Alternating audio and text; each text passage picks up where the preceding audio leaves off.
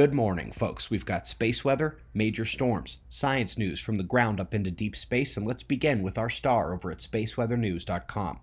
We find the last day providing no more activity than those filament motions you saw in the opening in red. No solar flares or CMEs, and in 171 angstroms we can see that the regions that would try to have sunspots, bright, have yet to produce them on this turn. Let's go to the solar wind.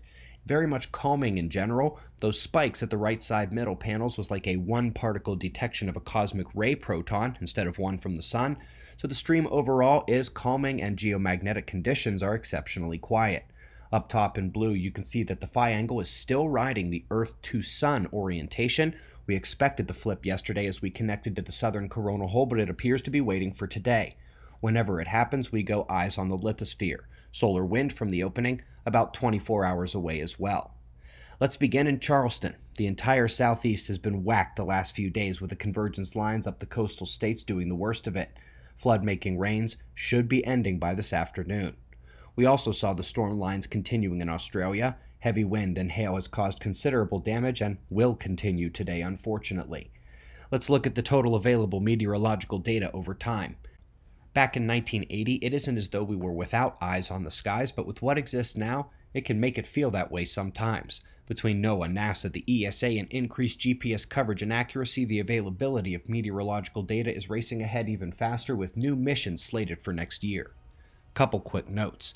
Asian glaciers are slowing their roll, as are glaciers in various other places around the world.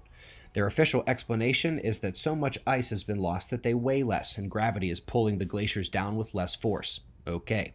If you didn't catch the shots of Mars InSight lander, they are fairly impressive given the space-based camera.